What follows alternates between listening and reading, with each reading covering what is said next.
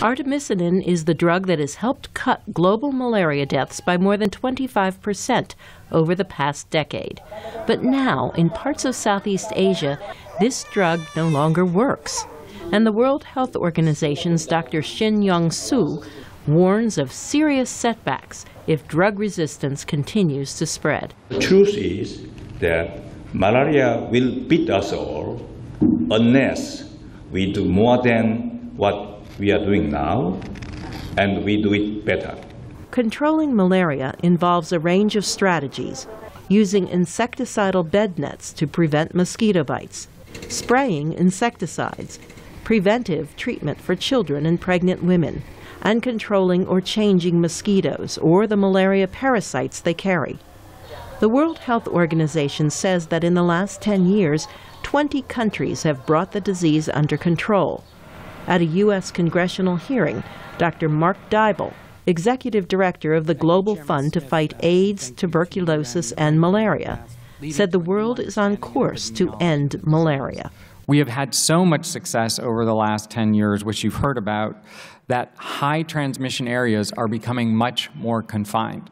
Dybul said global efforts have led to better treatment and more effective control of the mosquito that carries the parasite.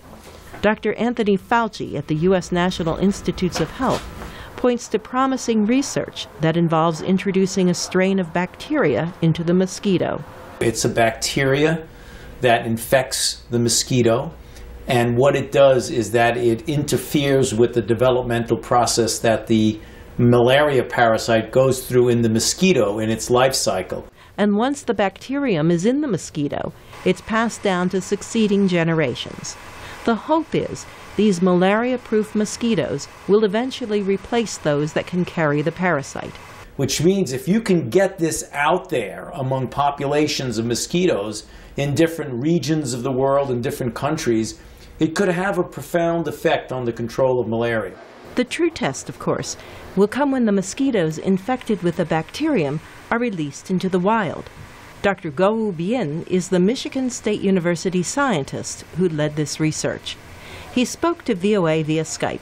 I hope in the few years, maybe 3 years or 4 years, our mosquito can go to the field.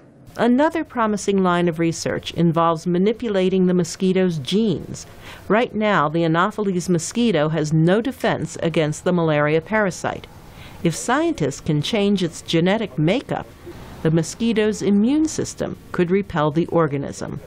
Meanwhile, the clock is ticking as the malaria parasite becomes immune to the world's frontline drug against the disease. Carol Pearson, VOA News.